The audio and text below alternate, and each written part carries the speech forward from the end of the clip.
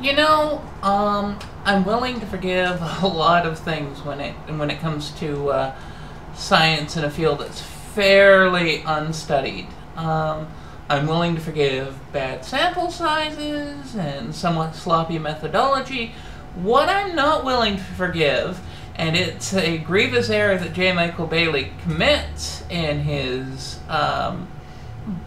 book, The Man Who Would Be Queen.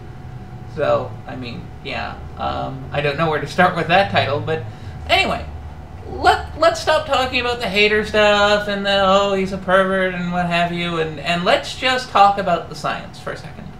So what he's done, he found a sample size of a small amount of trans sex workers in, I believe it's the Orlando area, and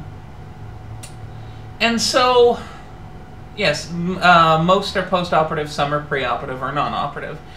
And I opened in a reply to him on an article that he wrote saying that he didn't think that the responses to him were genuine and accurate and that they ignored the science. But my question is, what science has J. Michael Bailey ignored? I wrote to him. Let's see. First of all, after mentioning some non-conforming narratives, that there's a significant sampling bias in his work, and that by selecting for women who have transitioned successfully, are able to find, work due to their physical desirability. So, again, I wouldn't say particularly successful. I mean, sex work is for some fantastic and for some just survival. I want to point out the fact that that selects for people that doctors have an easier time imagining as women. So if you fit the narrative, if you like to wear short skirts and high heels and present very femme, I mean, let me put it this way: if I had a nice little ridge of bone here, I probably would have waited longer than the 5 months I waited for spironolactone. I probably would have waited longer than the 11 months I waited for estrogen. It's lookism. I was lucky. And that's kind of a hard thing to say, considering if I'd been cis and asked for the morning after pill, it'd have been 2 months after I got given birth by the time I got properly treated. Anyway, continuing on. You make an assumption that autogynephilia is the result of patterning, without doing long-term or even short-term brain studies on those who could be considered transsexual under the DSM, that is, desire to be recognized as the opposite gender, to recognize oneself as the opposite gender to which one is assigned, but have made a strong decision not to transition, or even identify as what they had already expressed as their target gender.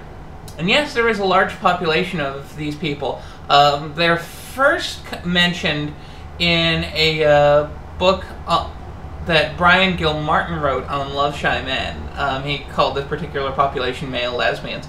He said that they weren't trans because they didn't want to transition, but of course, as we've shown, there's a lot of people who want to transition who can't transition and thus convince themselves they don't want to transition. And take that population and compare them to those who are transitioning, or intend to transition, or are disheartened at the perception that they can't transition, or for that matter, a control group of cis women and another control group of cis men. Because you want to see maybe, if it's all about patterning and thinking of yourself as a woman turns you on, that maybe you should think if cis women are turned on by thinking of themselves as women, because that does, kind of happen. He doesn't explain bisexual trans women, other than apparently they all, let's see, what was it? They're all straight men who want to be women who fuck men because it makes them feel like women, but they really want to fuck women. Okay, because, yeah, bisexual people don't exist when they're cis, so obviously why would they exist when they're trans? His study completely ignores transmasculine behavior, expression, and for that matter, there's no hypothesis to explain the 3-to-1 gap between trans men and trans women, which is roughly persisted. We could say that's understated because it's a little bit easier to get testosterone and other steroids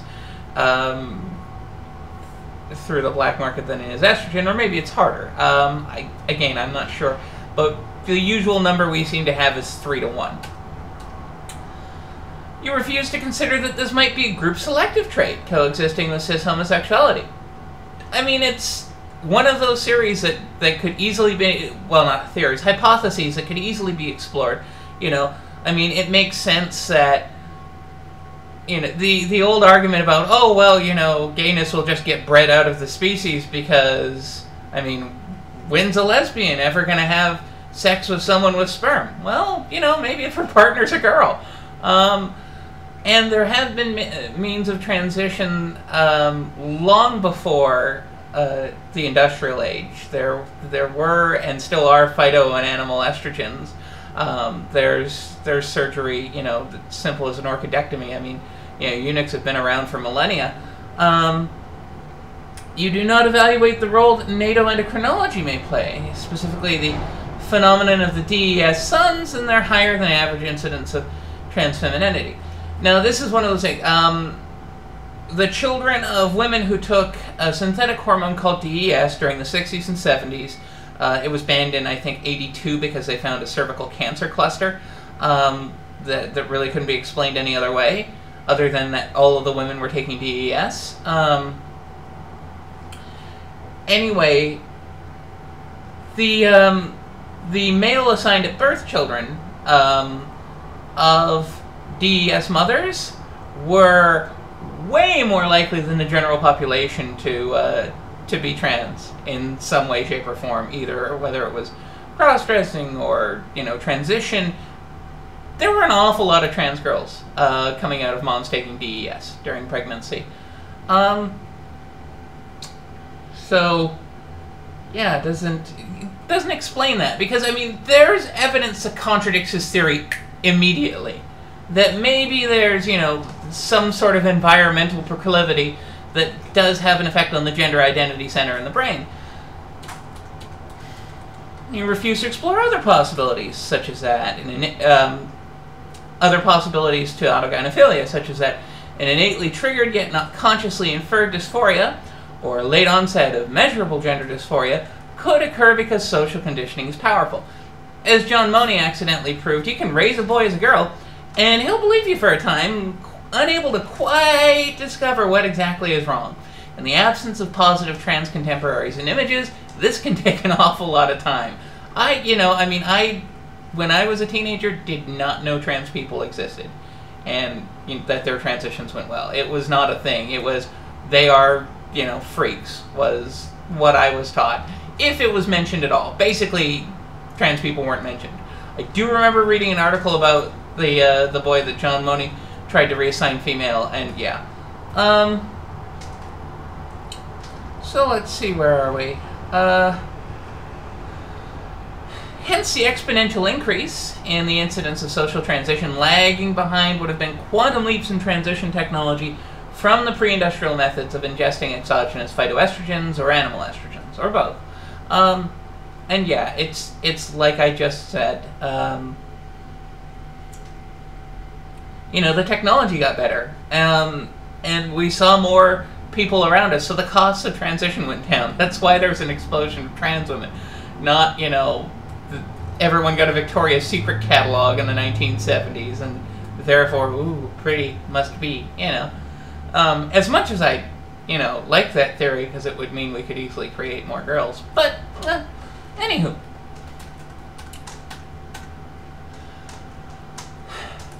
You also fail to consider that what you may term autogynephilia is the result of the brain negatively reinforcing sexual imagery that conflicts with the subject's hardwired gender identity. Thus, despite the pressure to, look, if you are a trans girl, the first thing that happens once you kind of get an inkling is it scares the living shit out of you. For most of you. Some of you are really lucky. You went, Mom, I want to be a girl. And problem solved. But for most of us, it's like, oh God, no, I can't possibly.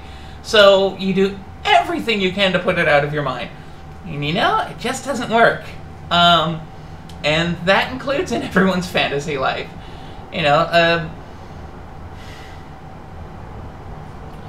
So despite the pressure to be a cis male, the frequent attempts to perceive herself as male during fantasizing, a trans woman that you term autogynephile will find herself unable to do so for the same reason most cis women do not and could not if they tried. Yeah, there's a little thought experiment for any cis women who read. Just try for 2, 3, 5 years every time you're having sex with partner or with yourself or an excellent appliance. You can only picture yourself as a dude. And I'm not talking having a penis. I'm talking, the chest hair, the smell, everything. That's not going to work. You're going to, most women are going to be weirded the fuck out. And some of those who aren't are probably men. Yes. So, you failed to do a control study on cis women, wherein you asked them to imagine themselves as men during sexual fantasies and determine their ability over the long term to accept such a suggestion. Like I said, it's not going to work. It just won't. From my limited and subjective perspective, you could have only failed to pursue these avenues of inquiry for one of two reasons. You intended to find only evidence that supported your hypothesis instead of attempting to rule out potential evidence that might not support your theories, because you are either emotionally invested in the hypothesis being accepted as fact, or because the subject was sensational, the pressure to publish was too great for you to be able to complete your work. So basically, either, look, you're a fucking sexist or you're sloppy. There's really no excuse for putting out a work like this, trying to call it groundbreaking, when you haven't looked for any conflicting evidence. All you've got is your buddy Blanchard, hooking up trans women to a penis fat, and then, calling their involuntary erections an arousal at cross-dressing. It's, guess what? Stress happens, and when stress happens, blood flow increases, and when blood flow increases, physical signs of arousal happen, even if someone's not really aroused, even if they're disgusted and horrified by what you're doing. But, that's just basic biology. Why would you want to let that get in the way of your faux science? I'm also discouraged by the words of your staunchest defender, Alice Drager, who says, "Why not change minds instead of bodies? I fear that your work will encourage not acceptance of trans women, but rather proliferation of the advocacy of reparative therapy for trans women, under the belief that the autogynephiles can be taught to transfer the attraction to self as woman to another woman, and the homosexuals," again, his fucked up terminology, not mine, "can be taught to just be twinks and drag queens. Given the current success of reparative therapy strategies, which is near enough to zero to explain most of those positives, as a patient who just wants the therapy to end, just wants, to magically make themselves cis, but it doesn't happen, no matter, you can wish really hard, but, wish in one hand, spit in the other, and see which one fills up first. Much like ex-gay therapy, that near zero success rate, and that's really bad measurement. The longer the term gets, the closer to zero it gets. That's pretty much proof that reparative therapy doesn't work. If being trans is patterning, then reparative therapy should work. Just like, if someone believes they're Napoleon, eventually they usually can be talked down, because it's something they've developed in response to trauma or social pressure or some, deep-seated desire to be a person of importance or wear stupid hats, I'm not sure. That can go away because it's not real. Transness, no matter how many people you would, the festies would try and stick in re-education camps, won't fucking go away. We've tried. We've had ample time to try it. The standards of care, the great tranny washout, which is designed to discourage anyone from even fucking considering going through the hazing that is a medically accepted transition. Still, it doesn't make the problem go away. You cannot talk someone out of this, which is weird, because you can talk people out of a lot of things that aren't innate. You can talk people down from suicide. Because, suicide is driven by a feeling of alienation from society, and talking to someone alleviates that alienation, and then all of a sudden the incidence of suicide goes down. Why this doesn't happen with trans people, I don't know. It could be fucking innate.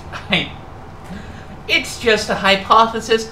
I'm looking forward to seeing evidence that proves me wrong, other than a nervous boner in a Toronto psychologist's office.